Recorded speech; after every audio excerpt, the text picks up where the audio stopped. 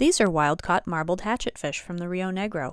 Marbled hatchetfish are one of the smallest species of hatchetfish. They only grow to be about 2 inches, which makes them suitable for smaller aquariums.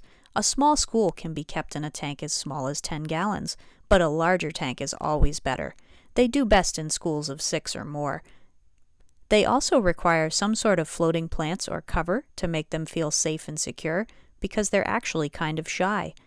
One thing that you should know about marbled hatchetfish is that they're jumpers, so any tank that you try to keep them in should definitely have a tight-fitting lid.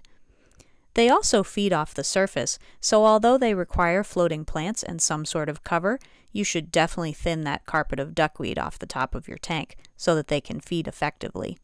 They love flake food, but also really love live foods like blackworms.